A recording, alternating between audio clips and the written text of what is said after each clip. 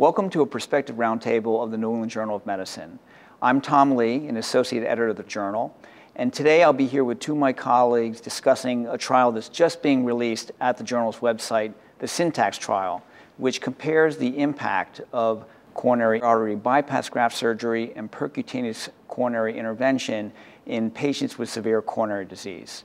On my right is Dr. David Hillis, Chairman of Medicine at the University of Texas Health Science Center at San Antonio. And on my left is Dr. Elizabeth Nabel, who's Director of the National Heart, Lung, and Blood Institute.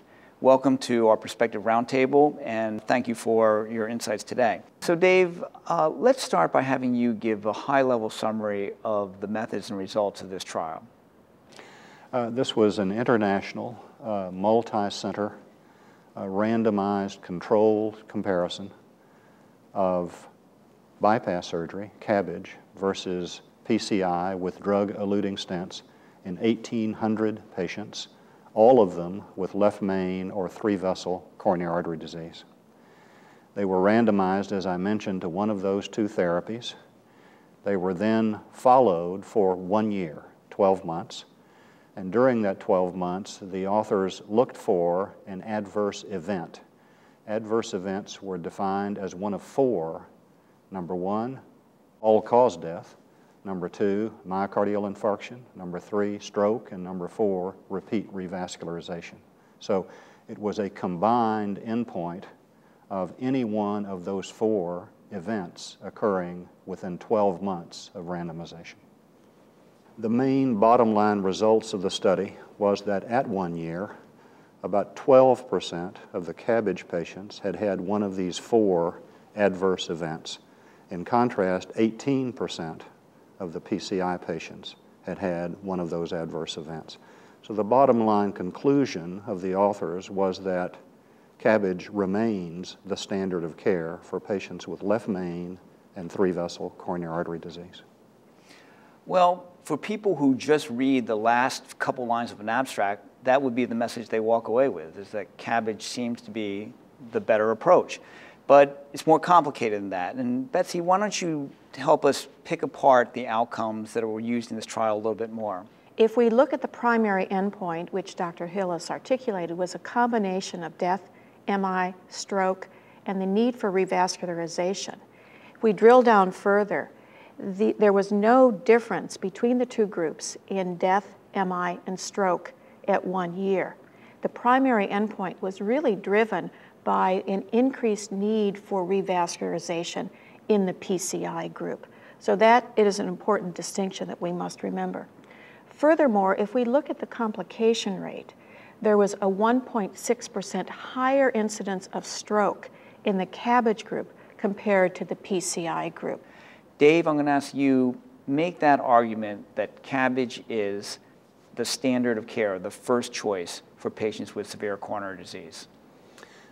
Tom, I think that for patients with left main and three-vessel disease, CABG is certainly still the treatment of choice. The more complex the coronary anatomy, that is, the higher the Syntax score, the better the patients did with CABG as opposed to PCI. If the Syntax score was low, the two therapies seemed similar to one another. Now, secondly, I think it is important that patients who undergo CABG be treated with intensive medical therapy.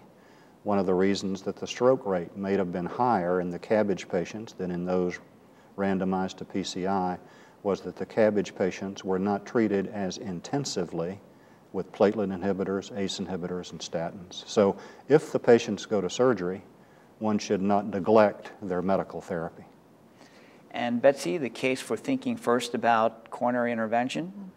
I think that there are patients who have complex coronary anatomy who would prefer to undergo PCI.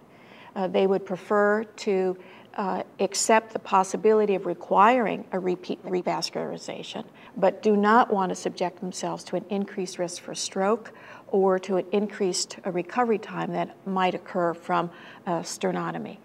So in this case, cost and quality of life might be important issues that would sway them towards preferring PCI.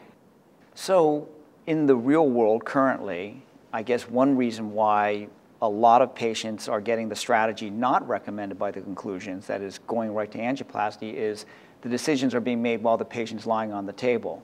But in this case, there was time to step back and weigh both.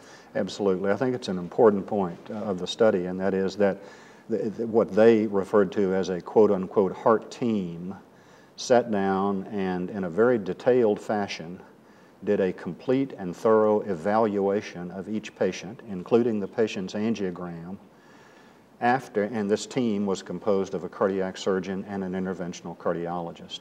And they came to a consensus agreement on which of the two therapies would be better for that individual patient.